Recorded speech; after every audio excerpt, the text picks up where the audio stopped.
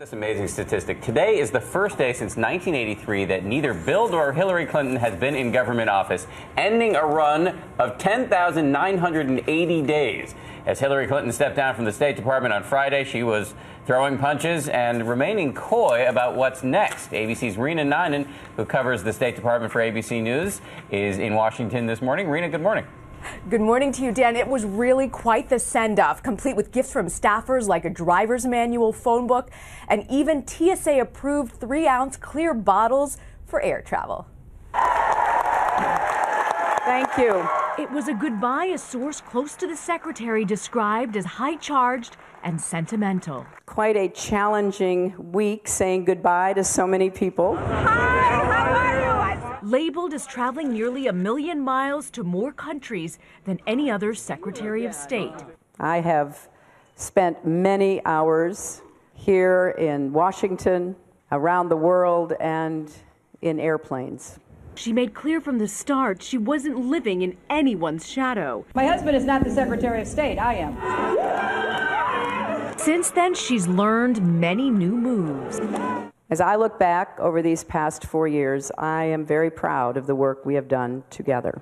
As she said her goodbyes Friday, she called for the mission to continue. I know that the world we are trying to help bring into being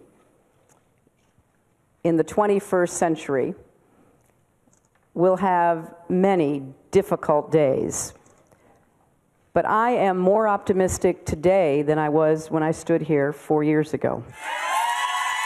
Driving away for a private gathering at her home, she's not ready to fully reveal her next act. I will miss you. I will probably be dialing ops just to talk.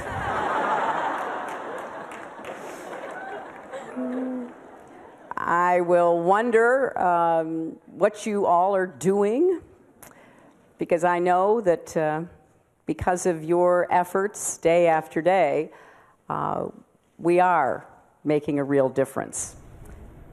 And her successor has already been sworn in. Tell us about that, Reena.